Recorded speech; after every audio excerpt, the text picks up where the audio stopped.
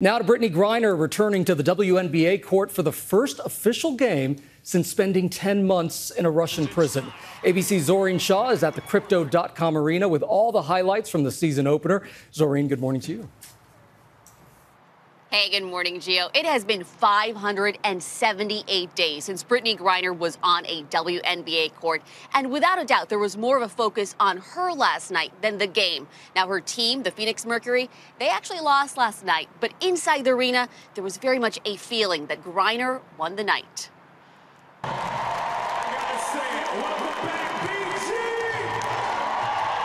It was a moment in sports history, a standing ovation, a thunderous applause, and a crowd bursting with cheers inside a packed Crypto.com arena, marking Brittney Griner's return to the WNBA after her imprisonment in Russia. The love from, the fans when I came out was amazing. The players, I definitely feel it.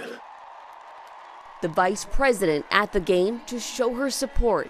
Over to Griner with the elbow jump shot, and she rattles down her first field goal attempt. Griner showing up on the court, sinking basket after basket for a total of 18 points. Her efforts not enough to secure a win. After the game, Griner talking about the new meaning standing for the national anthem now has for her. I was literally in a cage and could not stand the way I wanted to. Just being able to hear my national anthem, see my flag. She's one of the top players in women's basketball and more familiar with a different kind of court this past year, pleading for her freedom to a judge after she was wrongfully detained in Russia last year in February for carrying vape cartridges, carrying cannabis oil. The WNBA keeping her story alive during those uncertain 10 months, putting her initials, BG, on all WNBA courts. The White House eventually negotiated a high-level prisoner swap to secure Griner's release. After the game, Griner expressing gratitude to the basketball community. I appreciate everything a little bit more. Just appreciating everything because, tomorrow's not guaranteed.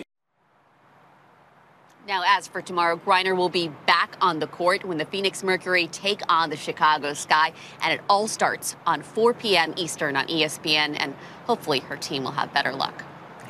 So great to see her back in the game, Zoreen. Thank you. It had to have been healing for her, too, really? Beyond the emotional experience. How different, what it means now to hear the national anthem exactly. and to see the flag. That was special. Yeah.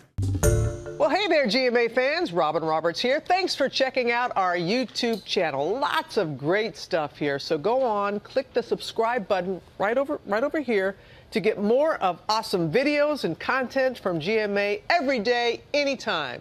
We thank you for watching, and we'll see you in the morning on GMA.